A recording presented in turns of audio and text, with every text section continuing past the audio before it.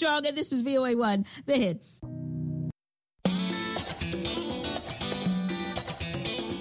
Welcome to Learning English, a daily 30-minute program from the Voice of America. I'm Dan Friedel. This program is aimed at English learners, so we speak a little slower and we use words and phrases especially written for people learning English. There's Thompson and Brian Lynn. Dan Novak's story looks at the health problems that have come up in Ethiopia due to the country's civil war. Many children who would have received vaccines by now are missing out. After that, Ashley discusses work being done by a national safety organization in the U.S.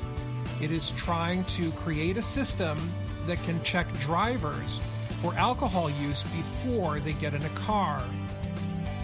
Following Ashley, get your binoculars ready.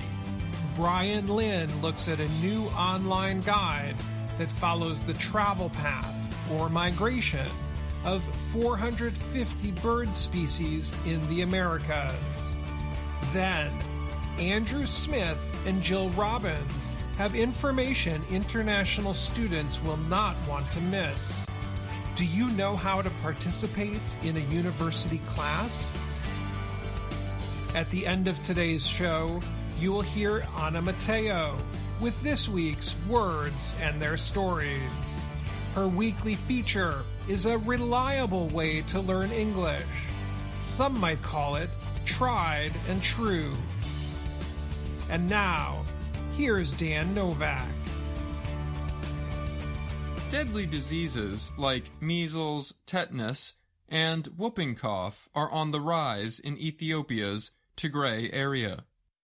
Vaccination rates have fallen sharply there during the almost 2-year-long civil war. The percentage of children receiving usual vaccinations has fallen below 10% this year, data from the Tigray Health Bureau shows. That has undone years of government efforts to increase vaccination rates. The hopes of the children in the region to grow healthier and happier were snatched away in the blink of an eye, the agency wrote in a letter this month to the international vaccine group Gavi. The letter said attacks on Tigray by Ethiopian government forces led to supply shortages that reduced the number of vaccinations. The Tigray agency also wrote that power outages have disrupted vaccine supply chains. The agency added that it is difficult for people in rural areas to get to health centers. A ceasefire from March to late August made it possible for foreign medical aid to enter the area. But humanitarian access has been suspended since fighting began again, UN human rights experts said Monday. The experts said in a report that they had reason to believe that the denial of access to health care and other aid by federal officials is a crime against humanity. Ethiopian government officials did not immediately respond to requests for comment about the UN report. The government has denied blocking aid and says the Tigray People's Liberation Front, or TPLF, the party leading the area government, is responsible for the conflict. The fighting has killed thousands of civilians in Tigray. Health Minister Leah Tadisi said vaccines had been provided to Tigray this year. She said that more were ready to be provided once conditions improved. In its letter, the Tigray Health Bureau said the percentage of children receiving the full dosage of vaccines had dropped to very low levels. Vaccination rates against several diseases, including whooping cough, tetanus, and hepatitis B, dropped from 99.3% in 2020 to 36% in 2021. This year, the vaccination rate is 7%. The rate across Ethiopia was 65% in 2021, said the UN Children's Agency, UNICEF. The letter also reports a drop in percentages of children being vaccinated against tuberculosis and measles. The vaccination rate was above 90% in 2020 and is below 10% this year. The letter said measles have spread in 10 of Tigray's 35 districts since the war began. The nonprofit organization Gavi pays for and ships vaccines to developing countries. It said it had provided measles and COVID-19 vaccines during the ceasefire in Tigray, but that some activities had been suspended since fighting began again. Ethiopia's Leah said 860,000 doses of measles vaccines were sent to Tigray last December, and more doses were provided on April 2nd. And she said the UN World Food Program, or WFP, is delaying a planned transport of humanitarian aid into Tigray. But WFP spokesperson Claire Neville said the agency was waiting on approval from Ethiopia's government. Without the clearances, she said, life-saving humanitarian supplies, including food, nutrition, and medical items, will have to be on hold. I'm Dan Novak.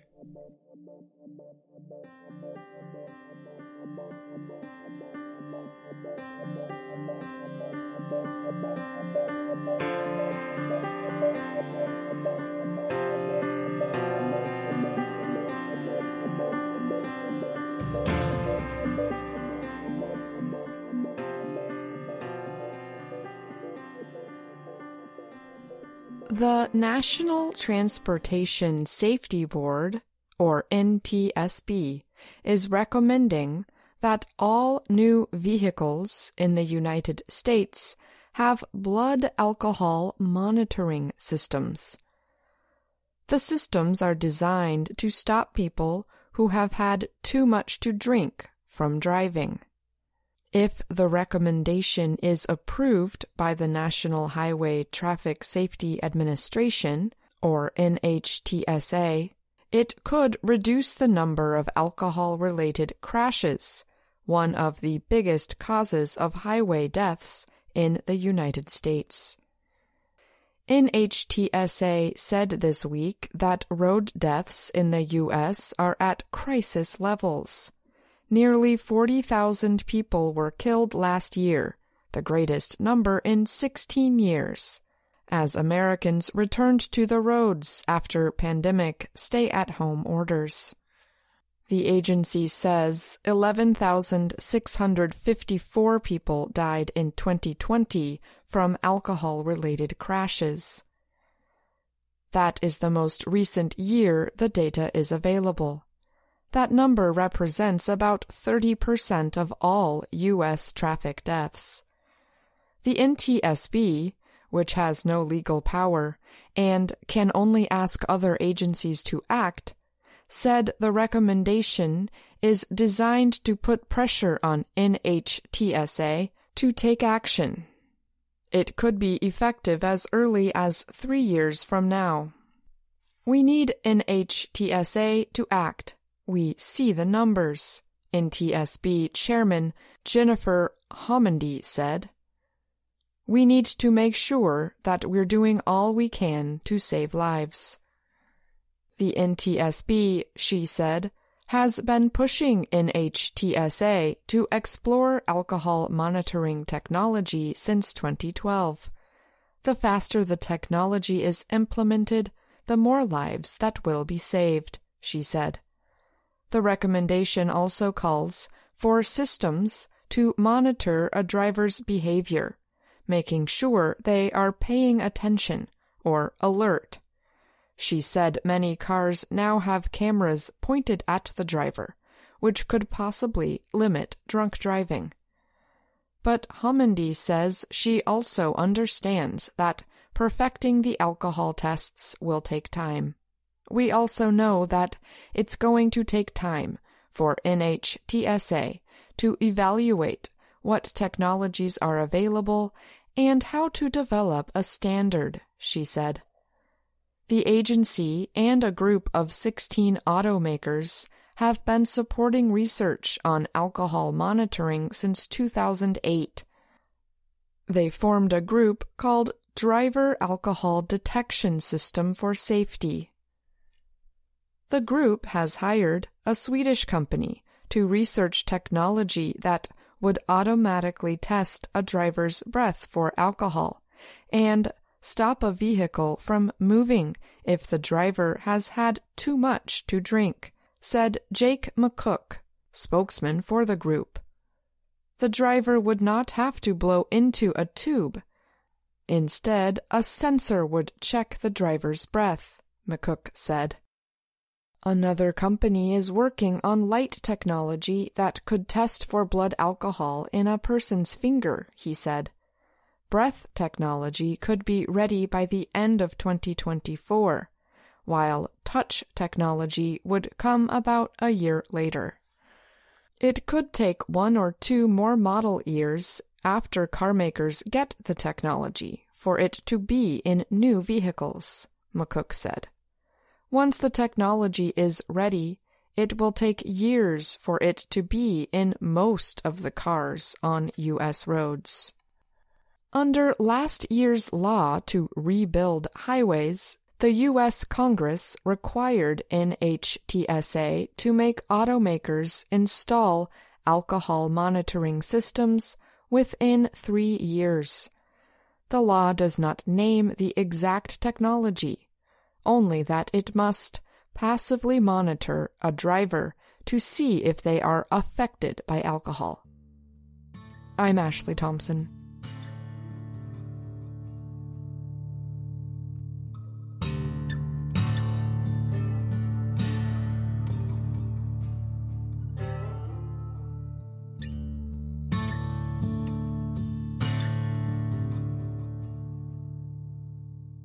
A new online bird guide documents the extraordinary paths of numerous species in the United States. The recently published guide is called the Bird Migration Explorer.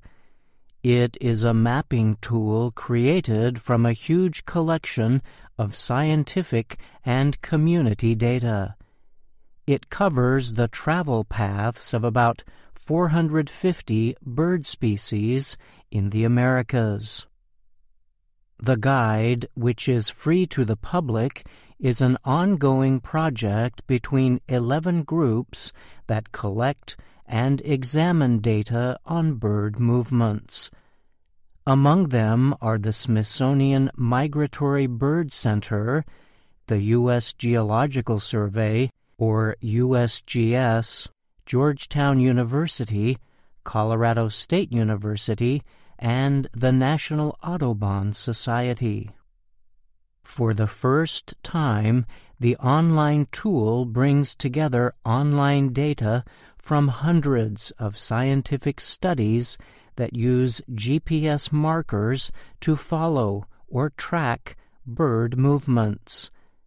The guide also includes more than 100 years of bird data collected by the USGS, community science observations, and genetic information of feathers.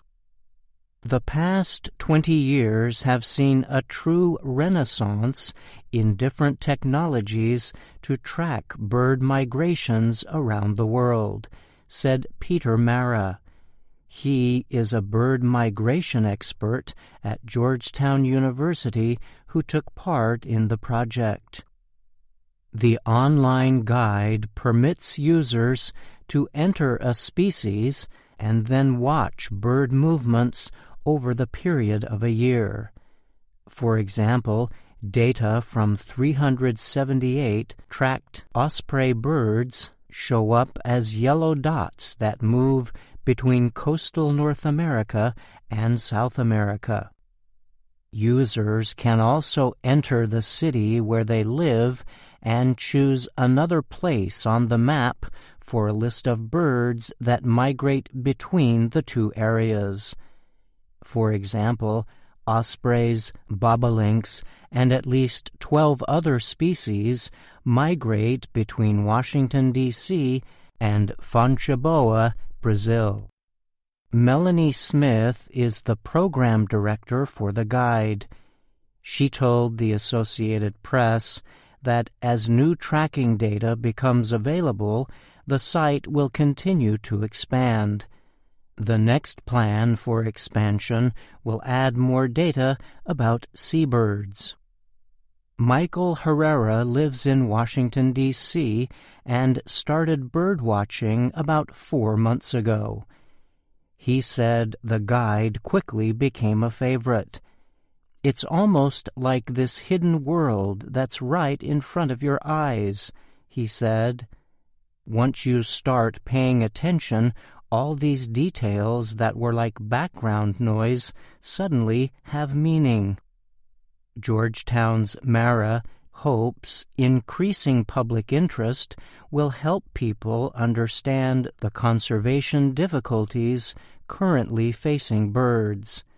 These include loss of natural environments and climate change. During the past 50 years, the population of birds in the U.S. and Canada has dropped nearly 30%, with migratory species facing some of the biggest drops. But some birds still make extraordinary trips. One example is the bay-breasted warbler, a small songbird. 2 times a year, the bird flies nearly 6,437 kilometers between Canadian forest and its wintering grounds in northern South America. Jill Depp is the director of the Migratory Bird Program at the National Audubon Society. She told the AP she sees migratory birds as little globetrotters. I'm Brian Lynn.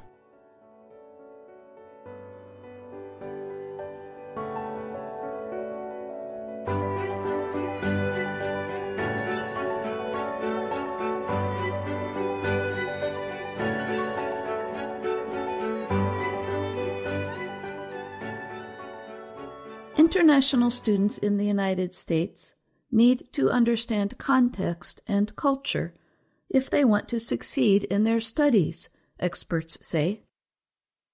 Understanding context means knowing the situation in which something happens and words that are being used in the specific situation.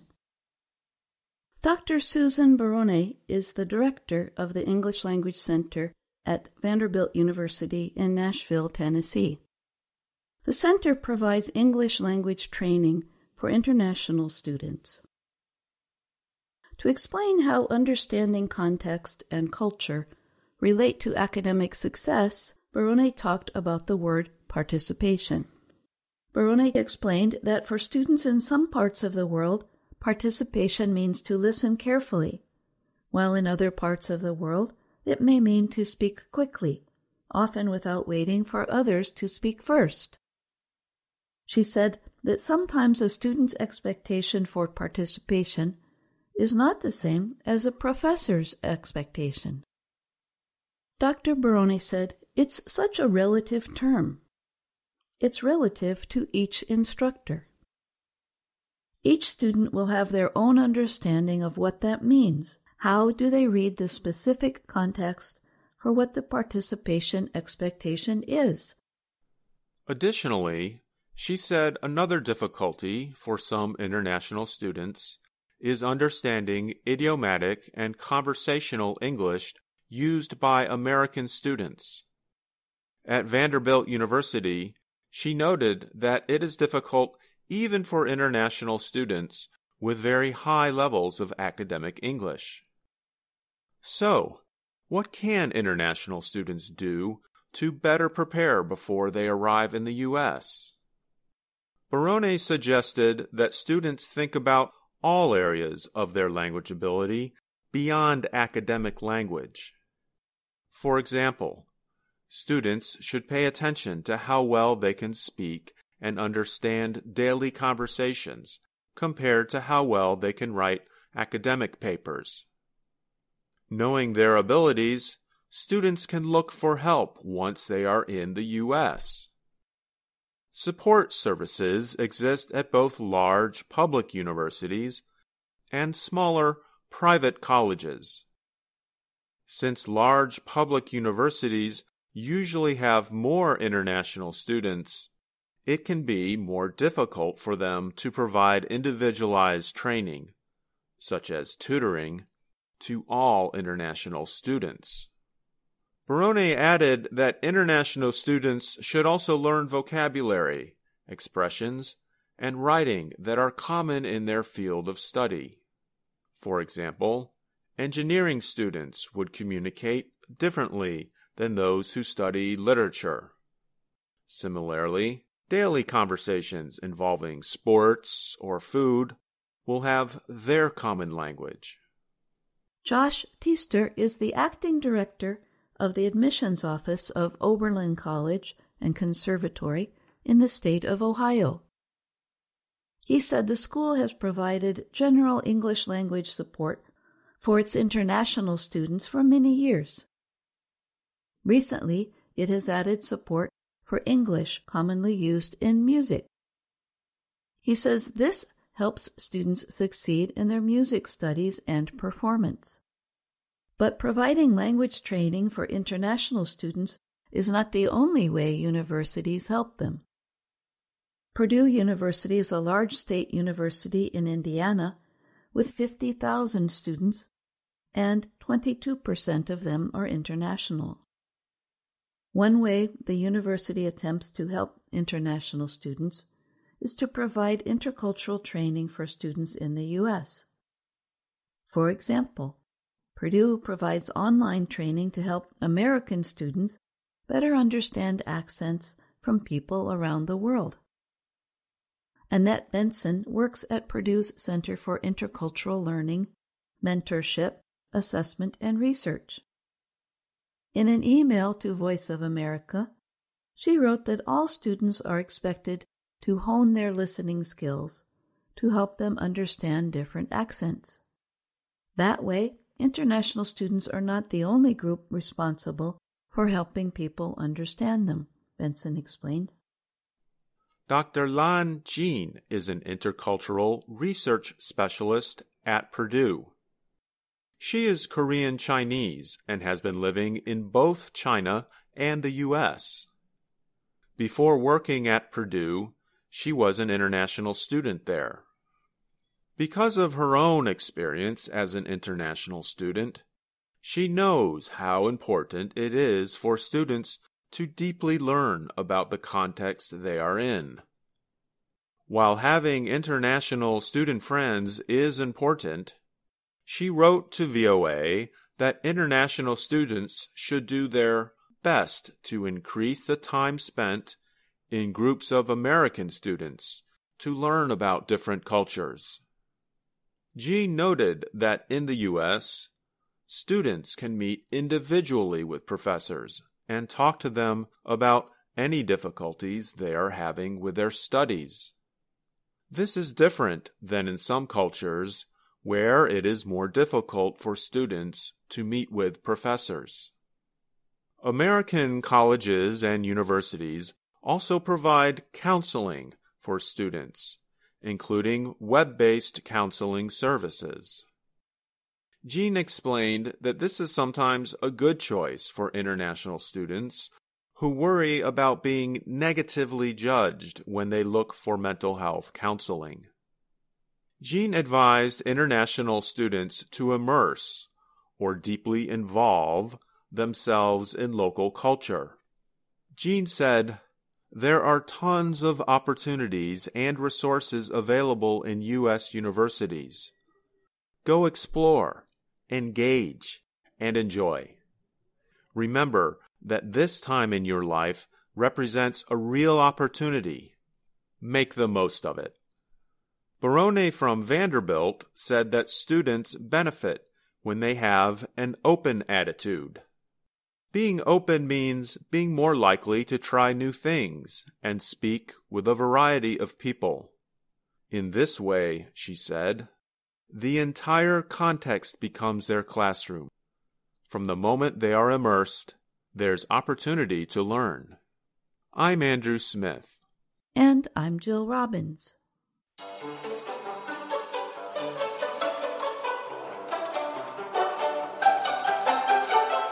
And now, words and their stories from VOA Learning English.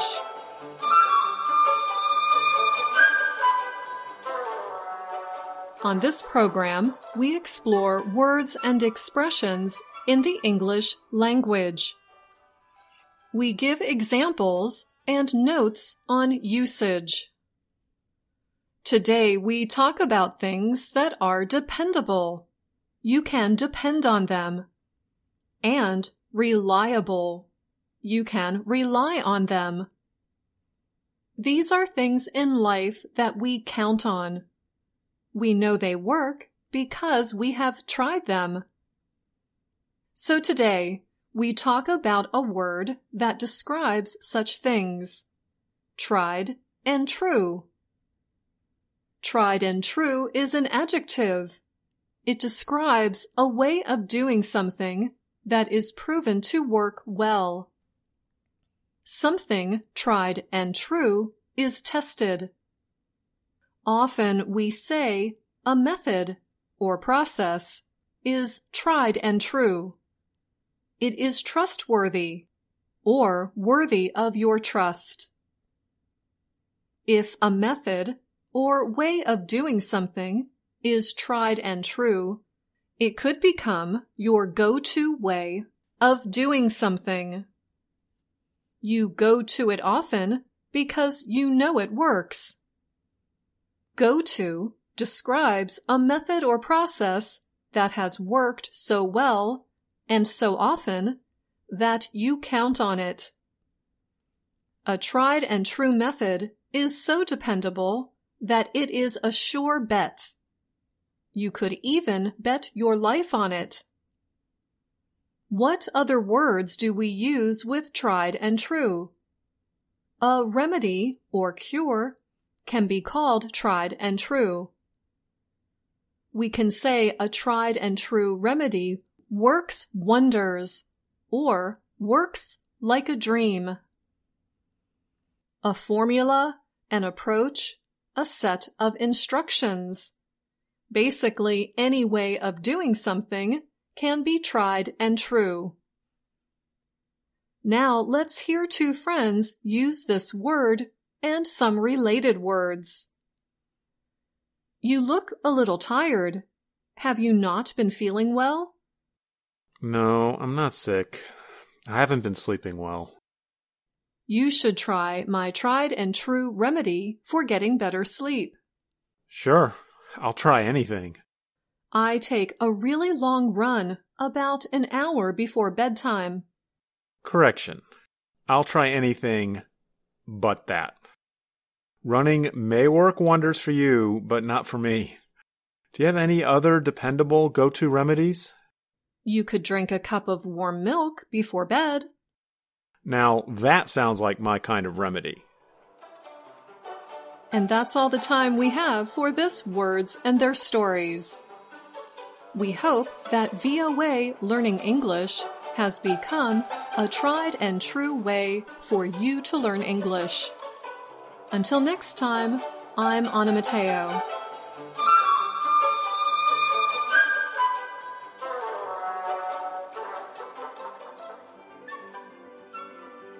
Thank you, Anna! And that's the Learning English broadcast for today. Thanks to my colleagues Dan Novak, Ashley Thompson, Andrew Smith, Jill Robbins, and Brian Lynn. And thank you for listening.